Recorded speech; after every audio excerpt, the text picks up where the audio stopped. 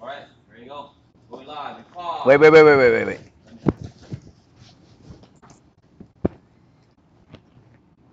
Just keep it around the 20 minutes. That's good. Yeah. Yeah. Even 15 is great. Yeah, 15 will be good. Yeah. Okay. Yeah. As long as I'm out of here by like 1:10, the latest. Yeah. Okay, That'd be we're great. good to go. Ready? Ready? 5, 4, 3. You're live. Hello, everybody. Coach RJ here. I'm with our resident NP. Is that right? Resident That's NP. right, yeah. Marvin. I call him Dr. Marv, but he doesn't like to be called Dr. Marv. NPMR. But he's our specialist from the healthcare field. And so today we want to talk about boosting immune systems.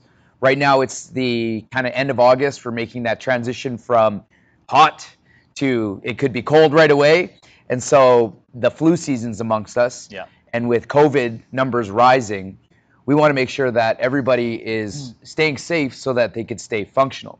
Nobody wants to catch a cold and have to self-quarantine for 2 weeks when it could have been preventative in the first place. It might not go as far as COVID, but naturally this time of year, people probably get sick. Yeah. So in your field, what are some of the common calls that you'll get in and around like September, October? So around September, October, people are inquiring about like flu vaccinations. You know, they want to get prepared for the winter season. Right now, in particular, you know, we not only are we worrying about flu, but you know, with the rise in the numbers that we're getting in COVID, we have to continue to be really diligent about protecting our immune system, right? And so, you know, we get a lot of calls about that. You know, we still have a lot of COVID testing sites. You know, if someone's been exposed or if they have potential symptoms to COVID. And so, you know, part of what I'm teaching right now to all my clients is that any public facility you're attending right now, slowly they're mandating that masks are worn in all public areas, right? Yeah. You can see it at some of these, you know, like Superstore and Walmart. They're starting to mandate it, and a lot of you know, medical facilities are going to be mandating it, where if you don't have a mask, you're not allowed to come in there. Okay. You know, some of the things I'm teaching is that what you already know. It's preventing the bugs from getting inside you, right? So one, making sure that you're washing your hands, right? And you want to get in between your, you know, your fingernails and in between the fingers. And you know, other things to do is to make sure that when you're wearing a mask, it doesn't have to be a medical grade mask if you're out in the public. And then socially, you know, if so let me ask you this about the masks. I see people wearing bandanas. People got these like fancy masks now where they got these crazy designs. Does that help in any way? Like, is anything over your face better than nothing, or should you have at least some type of PPE? Yeah. So you remember back in the beginning when COVID started, we said, you know, you don't need to wear masks, and then now we're kind of promoting it. The idea behind it is that you're protecting others because, you know, it'll prevent at least that spray. Most of the spray that comes out of your mouth if you're talking to someone, and so that'll prevent, you know, getting it on surfaces. So it doesn't provide great 100% coverage, but it's better than nothing. Okay. Yeah. So can you differentiate between the common cold that most people will get in and around this time? So, you know, let's say somebody gets the sniffles or somebody has a sore throat versus like getting actual COVID. So can you differentiate? So what would be, is there different levels of a cold? And is there different levels of COVID, or is it like once you get COVID, you've got COVID, and like? Yeah, you know, it's a great question, and for the most part, in general, when people have a cold, their symptoms are very mild, right? Runny nose, scratchy throat, they might have a cough, and then when you get into like a flu or COVID symptoms, your symptoms are a lot worse. So you can get your cough can be more debilitating. It can cause you to wheeze a little bit or feel short of breath. And also it can cause, you know, high fevers. It can cause you to feel very weak. You get muscle soreness. And so those are the symptoms that we differentiate. But they overlap too, because, you know, the younger people who have good immune systems, they fight COVID or flu better. And so their symptoms are very mild. But then in older populations, you know, colds and flus, they can appear really bad. So one of the ways that we can actually test for it, right? We have the COVID testing, and we can actually test for influenza as well. And it's the same thing. It's like a nasal swab. And you do that? We do that, yeah. You? No, my clinic does that. Okay, yeah. I recommend though if you're worried about COVID, you want to go to a COVID testing site. They're properly equipped there. Okay. We won't accept anyone who's wanting to get tested for COVID. It's just better to make sure that we send everyone who has possible COVID to the right place just to reduce transmission. So. Okay. So would you say somebody that potentially has a cold, should they still go and get tested for COVID? Or what's the procedure for somebody that, you know, everybody's going to have some type of cold coming up, right? Like you don't go a full season without some type of scratchy throat or something. So if you get that, should you go and get tested, or should you maybe wait until your symptoms get a little bit more severe? Yeah, so it's a good question. I think it depends. For the most part, if you have a cold but you work in a public facility, it's probably a good idea to get tested because you don't want to go back to work even after your cold or flu has subsided. Okay. Because potentially if you have COVID and it's very mild, you could still be spreading it after you've completed it. So it's a good idea to get tested if you're having any of the symptoms and you're working in a public facility. You know, if you're stay at home and you just have a mild cold, I wouldn't I wouldn't push it to get the COVID testing unless you're worried or in fact you have good reason to get tested. So if you've traveled or if you've been exposed to someone with COVID, then those are all good ideas to get tested, even if your symptoms are mild. Yeah. So if somebody has a cold, like I guess you kind of answered that. If somebody has a cold, even if it's just a runny nose, should they self-quarantine for 2 weeks? Not necessarily. I think if they've traveled, again, if there's potential for COVID, then they should, and they should get tested as well.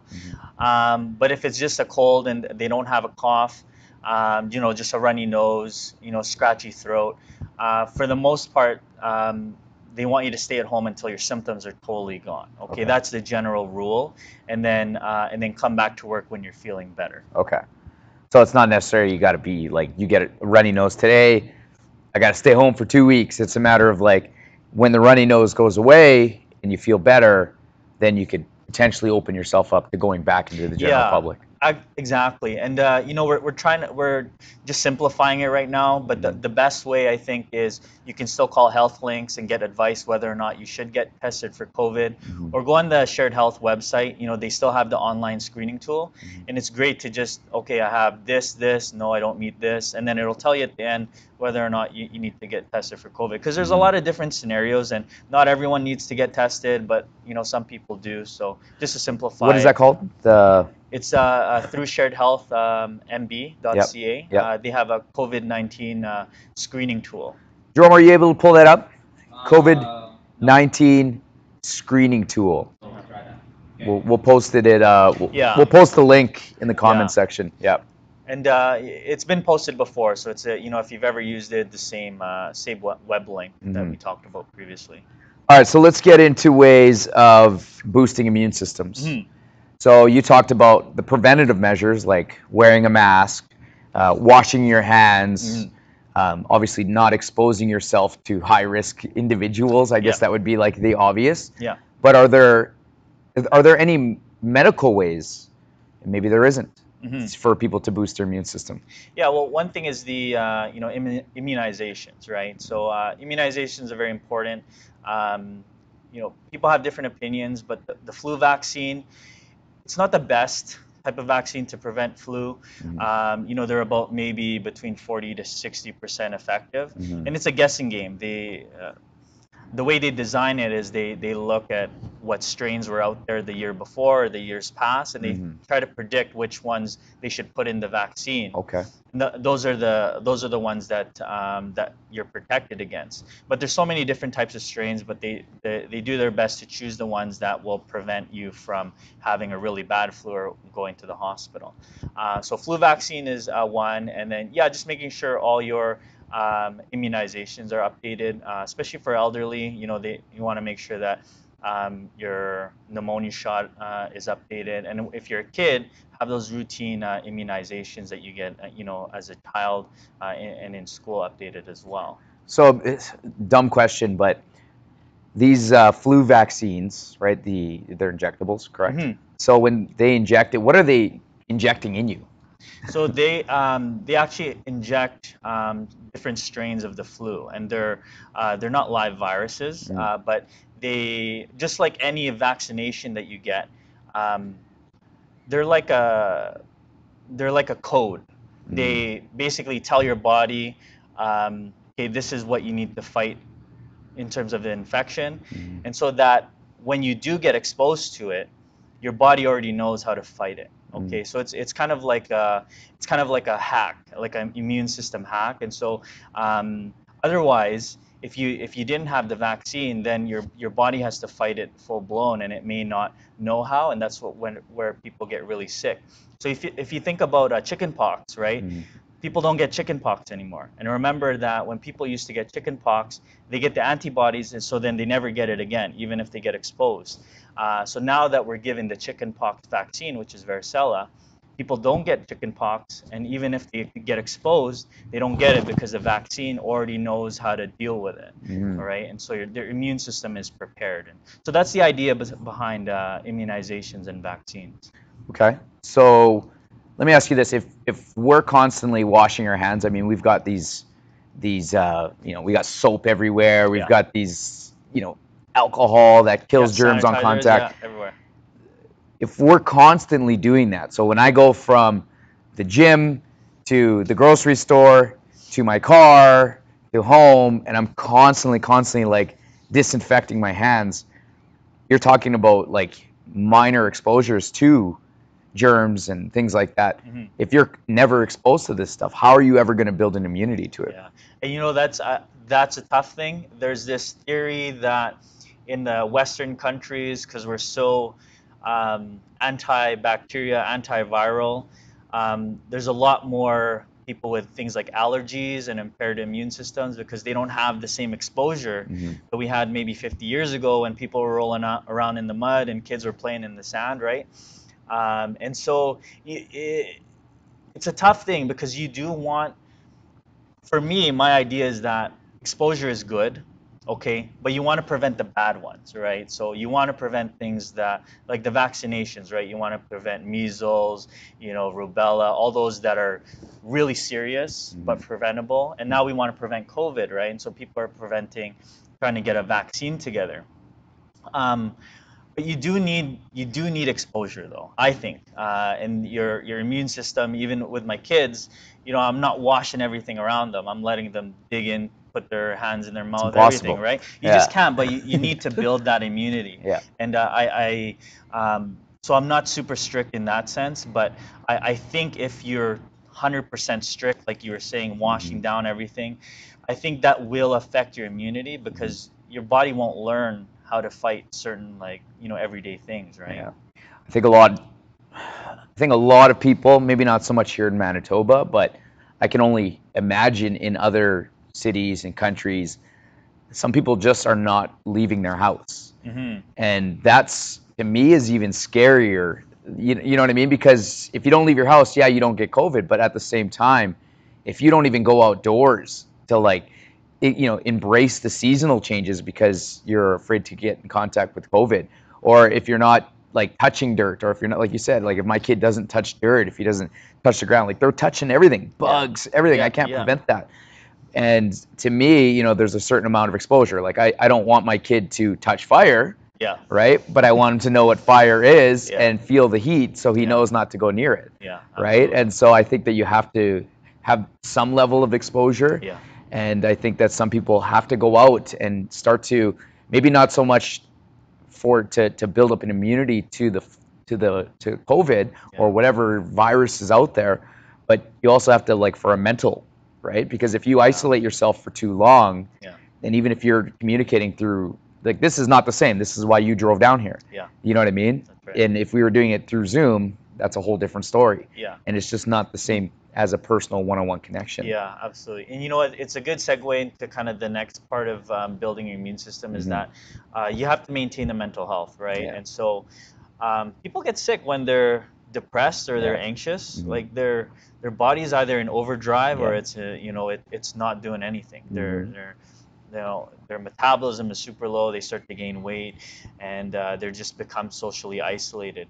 And so people need to get out. They need to get exposed to the sun. They need to sweat a little bit. They need to talk to people.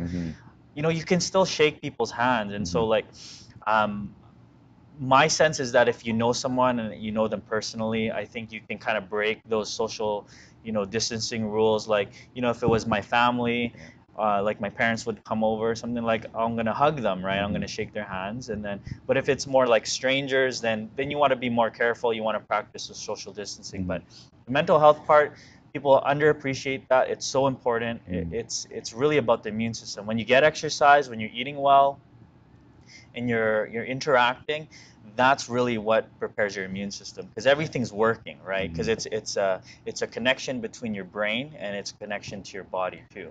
Well, if you think about when we were children, most of us that had parents, right? Some people didn't have parents. We were held, right? You know, when our kids cry, what's the first thing you do? You don't ask them what's wrong because they can't communicate back to you. Yeah. What is the first thing you do? Oh yeah, you pick them them up, up. Yeah. right? And Right to so your skin, yeah. as we become adults, we lose that being nurtured, being held, That's right? And now with this whole COVID thing, it's like people are not physical touching anymore, Yeah. right? Because of the fear. Yeah. And so I'm not saying that, yeah, you should go out and shake everybody's hands. And honestly, when somebody shakes my hand, I'll shake their hand, but then, you know, Sanitize I'm after, sanitizing absolutely. after a while. I make make it in my head, okay, shake this guy's hand, go to the washroom, wash your hands, get under the nails, whatever. Yeah. But I don't ever want to lose that physical connection. Yeah. And so I think that outside, you know, this is like just you and I talking as friends versus, you know, you giving me medical advice and same, you know, back and forth, is that you can't eliminate that physical touch. No. But you can do ways afterwards Yeah. where you can clean it off and do all your Yeah. things. Absolutely. So let's just quickly go into there and then we'll cap it off here. This is one of the supplements that I take, and I actually started taking echinacea prior to like this whole COVID thing. I actually started really being conscious of my immune system when I started coaching again full time, when I started having to wake up earlier. So I had to like train my body, and I didn't give myself an opportunity to get sick throughout winter. And one of the big things that people right now, especially coming to the gym, is they'll work out, and because they're sweating and they're hot, oh, I don't need a jacket. You know, and it could be -10 out. Yeah. You know what I mean? And they're like, I don't need a jacket. Well, not only after you do a workout, yes, you build your immune system through working out, but post-workout, you've just caused a lot of micro trauma. Yeah. And so you're more susceptible to getting sick post-workout. And if you're exposing bare skin, sweat, and your immune system is already slightly compromised for that brief period of time, you've just increased your risks of getting sick. Yeah. And so the one thing I would tell everybody is that it's getting cooler out. Start bringing a sweater, bring layers, because it could be warm in the morning and cold in the evening. Yeah. And if you're working out after work or whatever it might be, don't expose yourself. Don't open up the chances of you getting sick. Yeah. The second one I tell people is to start slowly exposing yourself to the cool, right? So if you go from an indoor environment to a brief moment outdoors where it's warm out, to your car where it's warm, and then you go to a house where it's warm, and then all of a sudden it starts getting cold again, and you just go from outdoors or indoors to your car, which mine's in my garage, so I never get exposed to the snow. Yeah. And then I come here, park here, and I walk outside briefly. I would tell people to start to crack a window in the house. Yeah. Rely less on your air conditioning now, and start relying more on the natural breezes. So first thing in the morning, I always crack a door, like both our doors, so my kids are getting that outdoor exposure. I crack the window while I'm working. I might have a sweater on, but I'm building up my immunities for my tolerance, because it is getting colder. And so I'm building up my immunities to be able to tolerate the cooler environment. And then the third is this echinacea supplement. And I'll tell you this, Marvin, this was one of the hardest supplements to get when COVID first hit. Oh, is that right? This Jameson this thing I bought for $10 or whatever it is at Superstore. Yeah. This on Amazon. Well, actually, I tried to order 30 of these just to have here for members. Yeah. Sold out. Like all of Superstore. Yeah. This was like as soon as COVID hit. Yeah. I tried to order 30 of these, completely sold out. Wow. on Amazon, these were selling, this $10 bottle was selling for $69 to $120. Same bottle. Wow. Yeah. Yeah. Right? Now, does it work? Who knows? But what they're saying in the supplement world is that it builds up your white blood cells. Okay. So what does that do when they build up their white blood cells? Well, your white blood cells are your primary tool that your body uses when you get an infection. So you need a healthy white count to be able to fight infection. Yep. Yeah. So that's what it does, is it increases your white blood cells. Also in this one, which I actually really like, is vitamin C. Yeah. Oh, that's so what great. does vitamin C do? Well, vitamin C plays an important role just in your body's metabolism, and it's good for like muscle and neurological function too. Okay. You know anything about ginger? You know, it's a good natural supplement. Yeah. People use it for all kinds of things, like when women are pregnant, they Yes. can use it for nausea and vomiting. Okay. It works great for a lot of different So things. like any of the feverish things that you might get, it helps to decrease that. So Absolutely. maybe not so much like directly affecting the fever, but helping with the symptoms. Yeah, exactly. Makes sense. So there we have it. We have don't increase your exposure and don't allow yourself to get sick. Yes. So start bundling up, get there early. Yes, it's still warm out and we don't want to let go of summer. I get it. But at some point in time, we're going to have to transition from t-shirt to sweater to light jacket, vest, then just get right into your jacket, man. Like, you know, I like that idea that you mentioned about cracking a window. Yeah. Like, how important is cracking a window, right? Like just getting some natural air in the house too, and getting your body prepared for the climate. I think that's a great idea. And it's nice. Like crack the window, let that air flow in. It's beautiful. Absolutely. It's not only helping you, but it's helping everybody in the household as well. Yes. And then the last but not least, my highly recommendation is everybody start on this supplement now. It's not probably as strong as the vaccine, but it's something that you can go and get. It's just one pill a day and just run it all the way throughout winter. So like this is my winter supplement. I take this, and vitamin D, right? Like I'm pretty tanned right now, but you know, hit me in December, January, especially if we're not traveling anywhere. Then I take the liquid drops and I go pretty heavy with it. Okay. Right? And then in the summer, I just completely cut this off because it's not necessary, right? Yeah. And you know, to a lot of clients that I see, I also recommend just a daily multivitamin, just so it kind of gets you a little bit of everything, and it's just a supplement to, you know, the supplements that you're already taking, and that will help to kind of prime and prepare the immune system as well. So there we have it. Marvin, NP, Coach RJ. We have it. We have time. We can get ahead of this. Yeah, let's build up our immune systems. Let's keep working out, and let's get 1% better every single day. Awesome. Thank you, Marvin. All right. Thanks for having me.